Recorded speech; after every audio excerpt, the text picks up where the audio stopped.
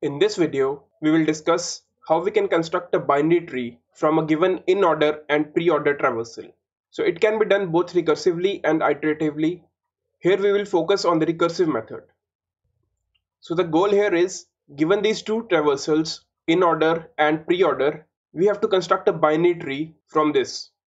So as we know that in-order is left, root and right, and pre-order is root, left and then right. So the first node in the pre-order traversal will always be the root node. So here you can see A is the root node. So if you have to construct a tree, so the first step simply can be, we make the first node of the pre-order traversal as the root node. Then the second step is, we have to find this node in the in-order traversal. A is here. So all the nodes that are in the left of A in the in-order traversal will be part of the left subtree, and all the nodes in the right will be part of the right subtree. If we draw the tree like this, so now we have to do this for each of the nodes in the pre-order traversal. So now we pick the second node, which is D, and we find it in the left subtree. So the left subtree is H, D, P and L. So D is here. So the left subtree will be H and the right subtree will be PL. So if we break this down, the root node is A, the next node is D, then the left of D is H and the right of D is P, L. Now we pick the next node in the pre-order traversal. Next node is H, but H is alone, so there is no need to break it down. So we pick the next node in the pre-order traversal, which is L. Now L is part of this PL. Now left of L is P and right of L is null. So we'll further break it down to, so this is L and left of L is P. Now we pick the next node in the pre-order traversal. It is P. So P is already single, so there is no need to break it down. Then we pick the next node, which is Z. Now Z is part of ZCE. So left of Z is null and the right of Z is CE. So we further break it down. Now we pick the next node in the pre-order traversal, which is C. Now we have the CE to break. So if we break the CE, it will give us this tree. So this is the logic of creating the tree from the in-order and pre-order traversal. So we pick each node from the pre-order traversal and then we find its index in the in-order traversal. The nodes to left of that index will be part of the left subtree and the nodes to right of that will be part of the right subtree. So we do that for each of the nodes and that will give us the resultant tree. So now let's see how we can do this via recursion and see the pseudocode. So the first step of the algorithm is, we keep a pre-index variable which we initialize with 0. So this is the index of the pre-order array that we have been given. So let's write down the indices here. Then we have this function construct in which we pass two parameters, in start and in end. So these are the indices for the in-order array. So the first call to this function will be from 0 to 7, because 0 is the starting index and 7 is the last index. We call this function construct for 0, 7. Then we compare this 0 and 7, so this is false. Then we create a new tree node with the 0th index of the pre-order traversal. So 0th index of the pre-order traversal is A, so node will be A. Then we increment the pre-index, so it will be 1. We check if in start and in end are same, and then we search A in the in-order traversal. So index of A in the in-order traversal is 4, so the value of in index is 4. Then we call this function construct with the parameters 0 and 3. So from here we'll call construct 0, 3. So here the node value was A and in index was 4. And we created a new node with the value A. So let's create the new nodes here. So we call this function construct with the parameters 0 and 3. So in start will be 0 and in end will be 3. We compare this in start and in end, and then we create a new node with the first index of the pre-order traversal. So the first index of the pre-order traversal is D. So we create a new node D. We increment the pre-index. We compare start and end, and then we search D in the in-order traversal. So index of D in the in-order traversal is 1. So the value of in index is 1. And then we call this construct function with the parameters 0 and 0. So we call for construct 0 and 0. Here the node was D and in index was 1. So now start and end both are 0 for the construct 0, 0 call. Now we create a new tree node with the second index of the preorder traversal. Second index of the preorder traversal is h. So we create a node with the value h. We increment the pre-index, so it is 3. So now we compare start and end. Both are same, so we return node which is h. So from here we are returning h. So the control goes back to the construct 0, 3 in which the value of node was d. So the left of d is now h. So this link will join. And then we call for the right of d. So the value of in index at d was 1. So the first parameter is 2 and the second parameter is 3. So from here we call construct 2, 3. So in start is 2 and in end is 3. Now we create a new node with the third index of the preorder traversal. Third index is L, so node will be L. We increment the pre-index, so it becomes 4. We compare start and end, and then we search the index of L in the in-order traversal. So the index of L is 3, and then we call this construct function for 2 and second parameter is also 2. So from here we are calling construct of 2, 2.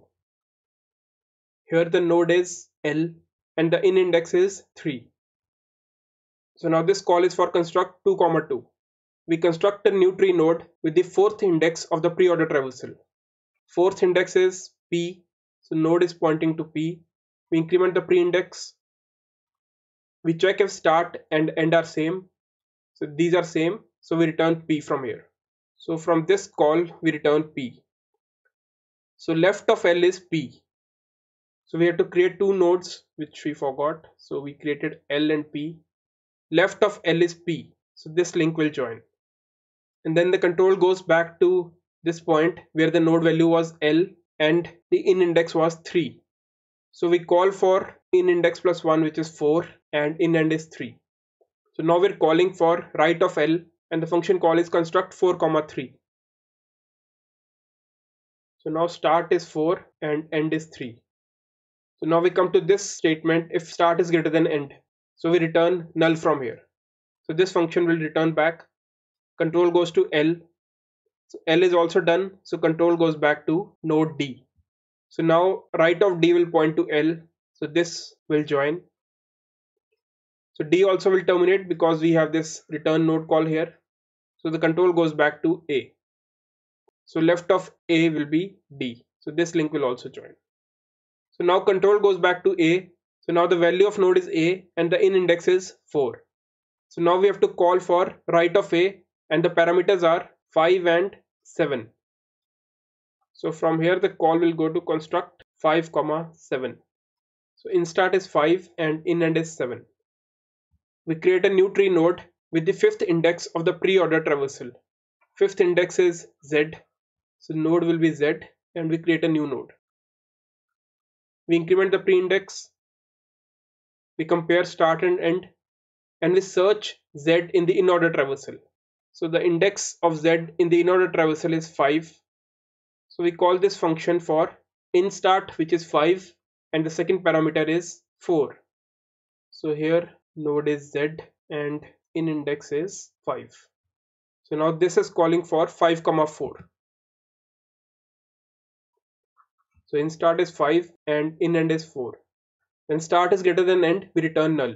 So this function will return null. So then we'll call for right of Z. So in index is 5. So first parameter is 6 and in end is 7.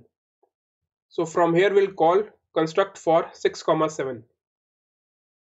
We create a new tree node with the sixth index of the preorder traversal. So sixth index is C. So node becomes C and we create a new node. We increment the pre-index. We check if start and end are same. And then we search C in the in-order traversal. So the index of C in the in-order traversal is 6. And then we call for left of C. In start is 6 and second parameter is 5. So from here we call construct 6, 5. So now start is greater than end. So this will return. So now we have to call for the right of C. So in index is 6. So the first parameter is 7 and this in end is also 7. So from here we'll call construct 7, 7. So start and end are same. Now here we create a new tree node with the 7th index of the preorder traversal, which is E. So node becomes E. We increment the pre-index, so it becomes 8. If start and end are same, we return the node. So from here we return E. So here the node was C. So right of C is E. So this link will join. So now this function called terminates at C. We return to Z. So right of Z is C. So this link will join. And from Z, this function call will return back to A. So this link will also join. And now the function terminates. So this is the binary tree that we have obtained from these two traversals. So the logic is the same. We just pick a node from the preorder traversal and find its index in the inorder traversal. So first we pick A. We find A in the inorder traversal. This will be the left subtree and this will be the right subtree. We do it recursively. At each step we create new nodes and then we link the left and right pointers of that node. The time complexity is order of n square. It is because of this search step. So at every step we are searching this entire array. So in the worst case the time complexity can be order of n square. So now we can make this more efficient by reducing its search step. Let's see how we can do that. So in the efficient version of this recursive approach, what we do is we create a map to efficiently find the inorder index. So we create a value to index map. So it will help us to determine that H is at 0th location, D is at 1st location, P is at 2nd location, L is at 3rd location, A is at 4th, Z is at 5th, C is at 6th, and E is at 7th. So at this step, we need to find the node index in the inorder traversal. We simply check the value in the map. So if the value is Z, we come here, we know the index is 5, so we return 5. So by building this map, we reduce this search step to order of 1 complexity. So by creating this map, the time complexity of this algorithm becomes order of n. So once we've understood this method, let's try to implement this. So all the source code that I'll be showing is available in my GitHub repository. Link of that is available here and as well as in the description. Now let's have a look at the code. So in the main function, I have these inorder and preorder traversals that are provided. Then I create a value to index map for the inorder traversal. Then I call this function construct tree in which I pass this two arrays, this map, a variable pre-index which is initialized to 0, and the starting and end index for the inorder traversal. In this construct tree function, I first check if start is greater than end. Then I create a new node, value of which is preorder index. Then I increment the index, I check start and end are same. Then I find the index of that node in the inorder traversal. Then using that index, I call the left and the right subtree. Then the main function, I get the root of the tree that was constructed. I pass this root to the inorder and preorder traversal functions. So it is to confirm that the tree which we have constructed is right. So these inorder and preorder traversal should match what was given to us in the question. Let's see the output of this program. So the tree has been constructed and the inorder traversal is HTPLAZCE. So this is equal to what was initially given to us. So that was all for this video. If you have any feedback or suggestions, please leave in the comment section below. Please do like, share and subscribe to my channel. It really motivates me to make more such content. And until next time, this is Sandeep Thapar signing off.